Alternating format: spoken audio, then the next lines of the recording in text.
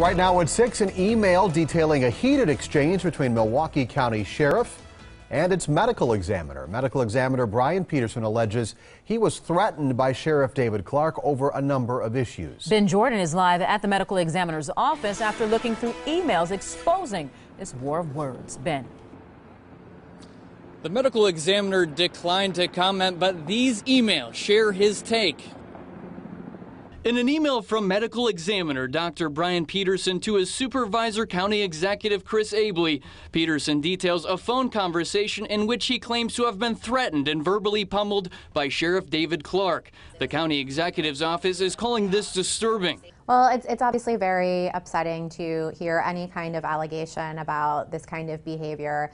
Peterson says Clarke had 3 issues with the ME's office, starting with a tweet. The email reads, Clarke accused him of political activism for tweeting about an inmate death. Clarke claimed that the tweet included that it was the 4th Milwaukee County jail death in 2016. It did not. Peterson says the information was shared like that of any other case. Clarke's second issue was about the same inmate death, frustrated that the ME's office did not tell him when the autopsy results were to be released.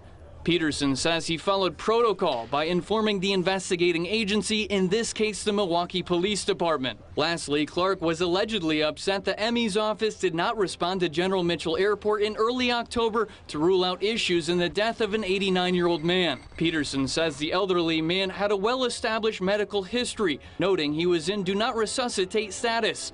Clarke allegedly concluded the conversation by asking Peterson who he was licensed through to have it revoked. It would definitely impact his ability to do his job as the medical examiner for the county. Clarke claims to have recorded the heated conversation. Now the county executive is asking for a copy. Absolutely want to get to the bottom of this. And I reached out to Sheriff Clarke to hear his side. He responded, no thanks. Live in downtown Milwaukee, Ben Jordan, today's TMJ4. I'm sure this is not the last we will hear of it. Thank you, Ben.